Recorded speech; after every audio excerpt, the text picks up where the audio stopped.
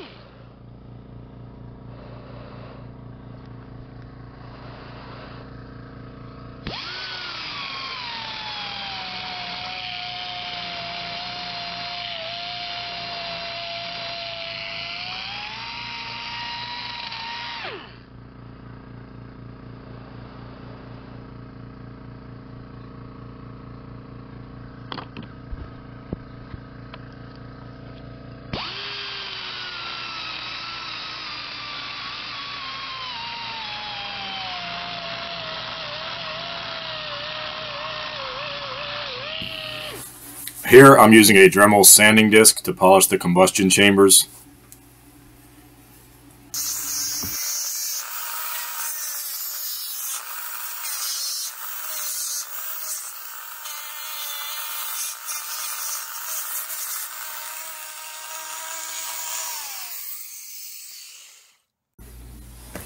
And after I was done with the sanding disc, I used a Dremel buffing wheel to polish the combustion chamber some more.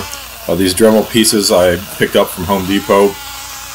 They didn't last very long and they're a little bit pricey. I intended to buy some abrasives from Harbor Freight, but the Harbor Freight is about 45 minutes away from me, so I just went to the Home Depot to save some time.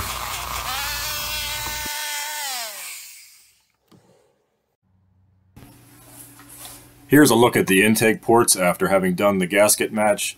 You can see they're a lot larger than they were before. If you've stuck around this long, let me know if you think I'm going to pick up any airflow with these mods. And here's me hitting the intake ports with a cartridge roll to put a 60 grit finish on the intake runners. And here's what the combustion chambers look like after I was finished. I didn't polish them to a mirror finish, and I don't think cast iron polishes as nicely as aluminum, but I think they look a lot better than they did before, and I think they ought to flow better. Again, this is the first time I've ever done any work on cylinder heads, so I'm no expert, and I just wanted to put this out there so that someone that's looking to do this themselves, they can get an idea of what goes into it. Thanks for watching.